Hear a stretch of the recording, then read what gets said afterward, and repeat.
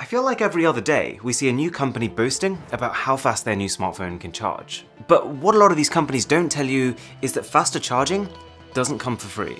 So very quickly, the way your battery works is with two poles, a negative and a positive. At the negative end, you have a ton of free electrons. At the positive end, you have less. So naturally, those electrons just want to flow from that negative end to the positive. And along the way, they can power whatever components you put in their path. Once they've all flowed, your battery is dead. And that's where charging comes in. We can use electricity to basically push electrons back to the negative side, creating that difference again. And so really, all a fast charger is doing is pushing those electrons back faster. But there are some problems to this. For starters, it means that in any given amount of space, you actually get less battery capacity. In every battery, between that positive and negative pole, you also need a separator. It's there to make sure that the electrons don't just go straight from one side of the battery to the other, and that they actually go through the circuit that you want them to.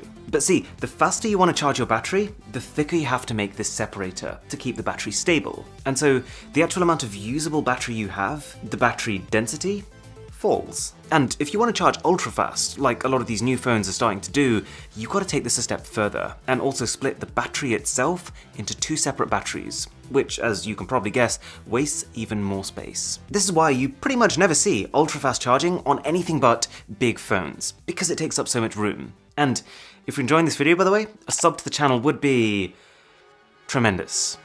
Number 2, faster charging means faster electron movement, which, generally speaking, creates more heat. And heat is not a battery's best friend. It can slowly and subtly change its physical structure, which will make its ability to hold charge fall over time. As a very rough estimate, even if you kept your battery at 30 degrees Celsius, you could expect to lose 20% of your battery capacity over a year. And if you kept it at 40 degrees Celsius, something like 40% could just disappear. This is why it's recommended that when your phone is charging, try to leave it alone. It's already going to be warm from the charging, using it is only going to add to that.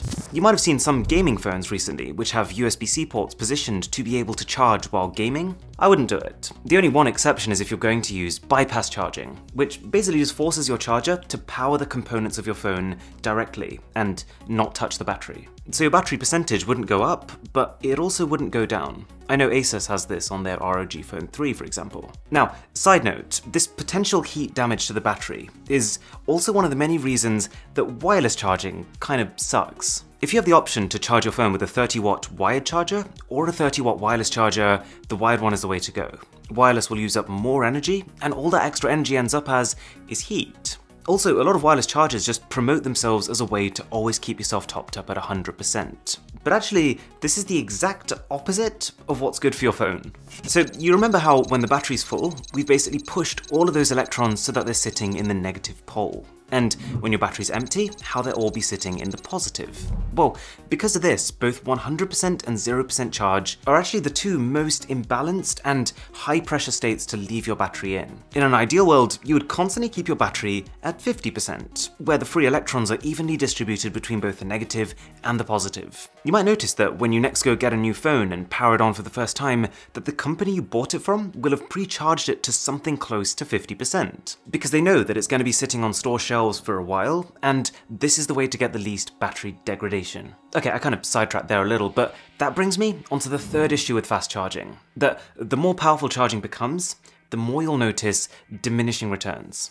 Have you noticed how whenever manufacturers quote how fast their chargers are, they'll always use the starting figure? How fast can it charge the first 50%, for example? Well, that's because the wattage you get given is not actually the wattage that your phone will constantly be charging at, it's just the maximum it can reach. And it'll reach that maximum somewhere during that early part of charging. As your battery starts to get full, no matter how powerful your early charging is, you have to drastically slow down to protect the battery's health. And as a result, a 60-watt charger is not twice as fast as a 30-watt charger. And a 120-watt charger is not even close to twice as fast as a 60-watt charger. So, fast charging does, through some avenue or another, mean you're going to get less battery as you use your phone. And this is why some companies are integrating the option to slow charge, even marketing it as a feature. Which I get it sounds crazy, but hopefully now it makes a bit of sense. And if I had to guess, I would say that this is also part of the reason why it took Apple so long to switch away from giving people these tiny little 5-watt charging bricks. Obviously, providing these in the box will make them more money, because they can then sell fast chargers separately, but they also probably figured that because most of their users were fine, they didn't really complain about the existing charging speed, if they raised it, all it was really going to do is reduce the longevity of their phones. And because Apple makes so much money from software and services, they actually want people's iPhones, which are the portals to that content, to last as long as possible. This is why they provide software updates for 5 years solid on every model. It's why they even tried to slow down older iPhones to preserve their battery life. Apple wants its phones to last a long time. That's part of the reason why they haven't introduced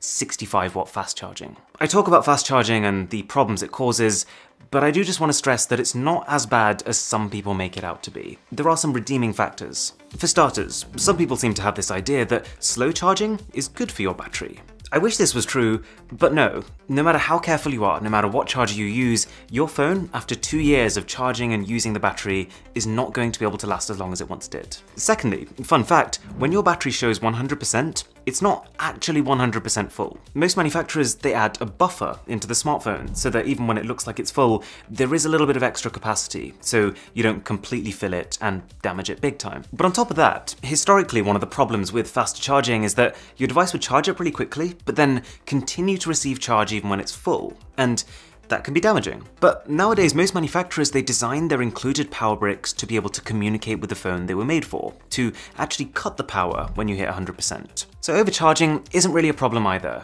And the cherry on top is that a lot of phones now use something called optimized charging, where the battery will be prevented from hitting 100% until you actually need it to. So my iPhone, for example, has actually learned that I usually get up in the morning at 7:30 AM. So when I go to bed and I stick it on charge, it'll charge to 50% straight away. And then throughout the night, it'll just sit at that 50% figure, right up until an hour before I wake up, when it'll start filling itself. This is now a default feature on iOS 13 onwards, and some Android phones do it too. Before I made this video, I actually spent some time talking to Xiaomi, who is a strong advocate of ultra-fast charging speeds, but also Asus, who is a strong advocate of larger, higher density batteries with a slower charging speed. And the general consensus from everything I learned is that there is a sort of sweet spot. So in 2020, I'd say something like 30-watt charging is roughly what you need to give you speed, but also keep the heat relatively low and allow you to have a large, high-density battery. Besides, going down this route of having a high capacity battery will naturally speed up your charging anyways. Think of it like this: if I charge both a 3000 mAh cell and a 5000 mAh cell with the same power at the same time, the 5000 mAh will reach 3000 way before the 3000 mAh one will, because of that whole concept of charge slowing down as a battery starts to fill up. So when people say that they don't like the idea of fast charging, I get it. For the same reason that display resolution on phones hasn't really gone up in the last 6 years, for the same reason that we're not seeing 4K and 8K screen panels, there are strong diminishing and often negative returns to faster charging. I'm sure that over the years we'll be able to kind of shift that sweet spot further out with the introduction of new materials like graphene, but at the same time I think that idea of a sweet spot, this compromise between battery capacity and charging speed, will stick around. If you enjoyed this video, do consider subscribing, that would be amazing. My name is Aaron, this is Mr. Who's the Boss, and I'll catch you in the next one.